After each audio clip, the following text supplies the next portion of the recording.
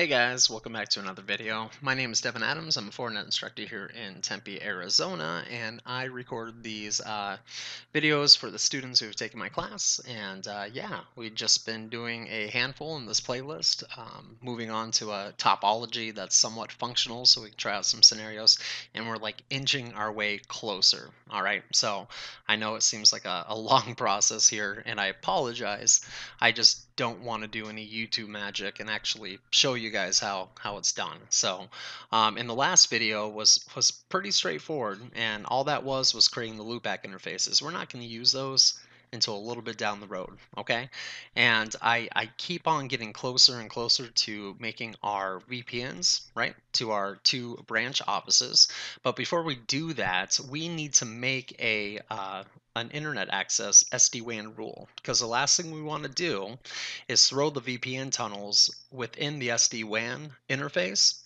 And if there's that implicit deny at the bottom, not implicit deny, listen to me, implicit load balancing at the bottom, the last thing we want is traffic destined towards the branch offices to break out to the internet. We don't want that. So we are going to create a performance SLA finally. We already did the QoS. We're simply going to create an SLA that just simply says for a connection to be qualified to be forwarded, right?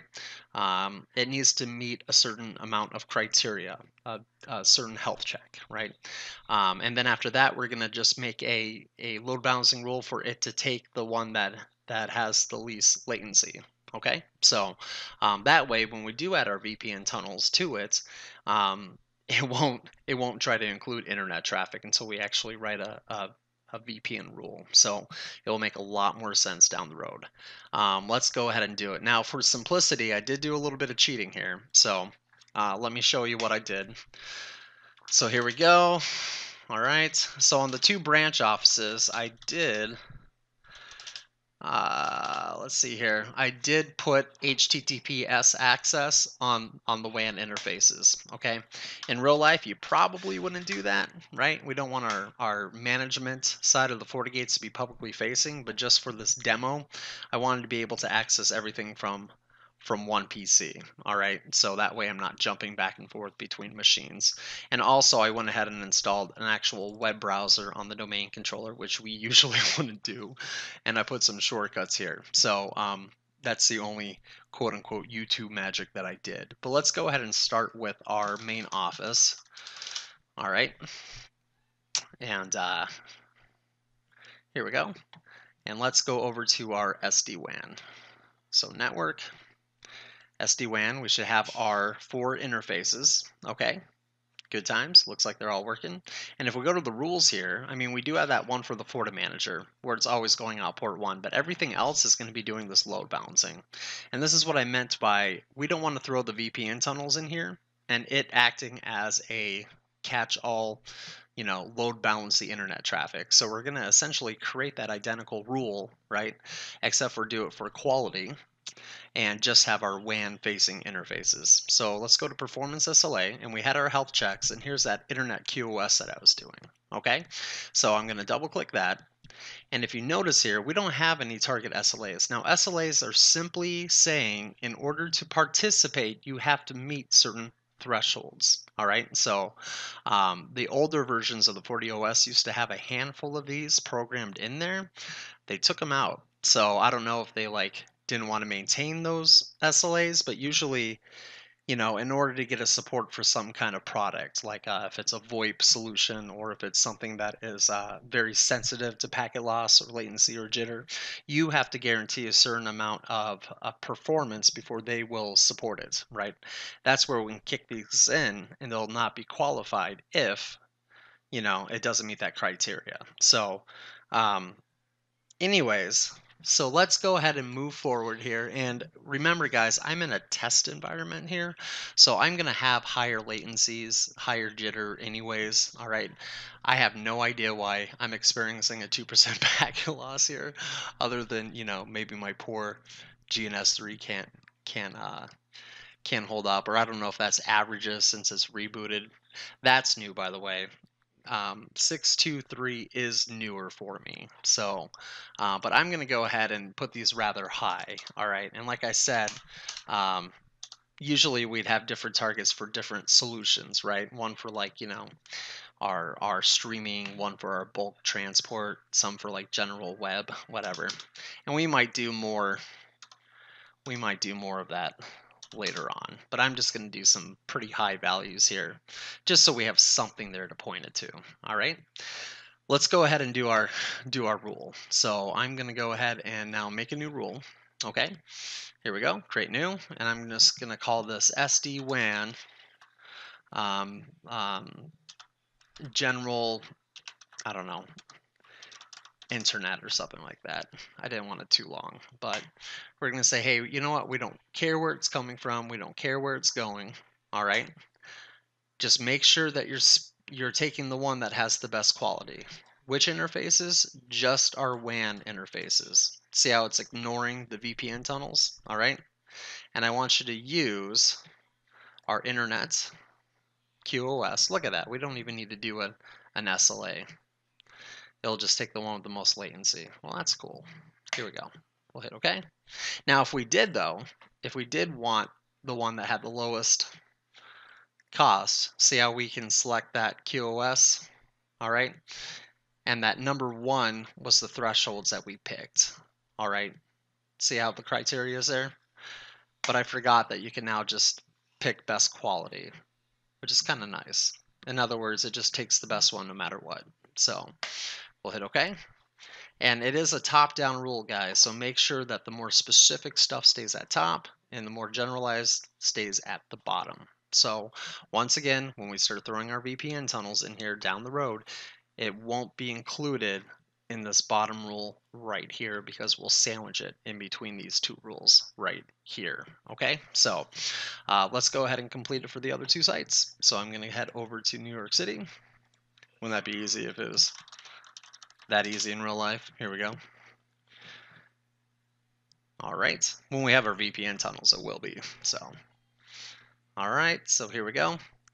And let's go to our network. Let's go to our interfaces. Now, we did write a rule for our SD-WAN here. I'm just going to double click these bad boys real quickly.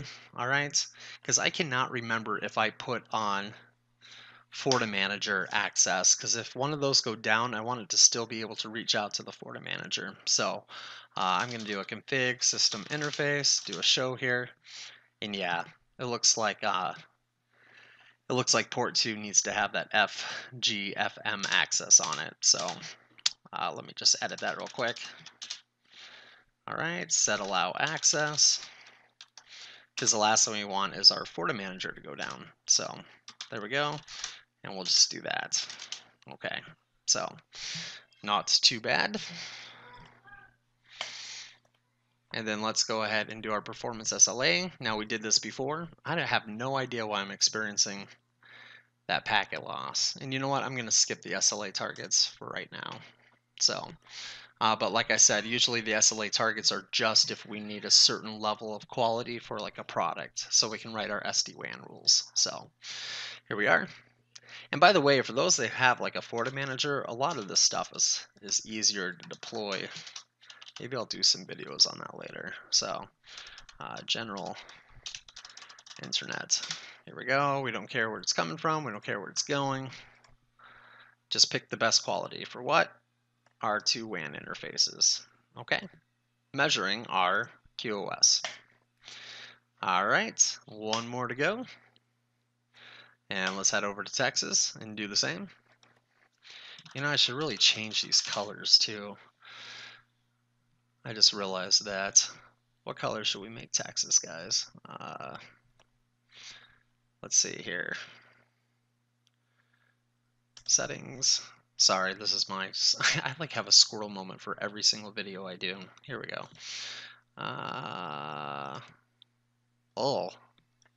Neutrino's the head office. Mariner works. All right, sure. It looks American, like Texas. Okay, so let's go over to let's go over here and let's set that FortiManager access again. So config system interface, edit port 2, we'll do a show.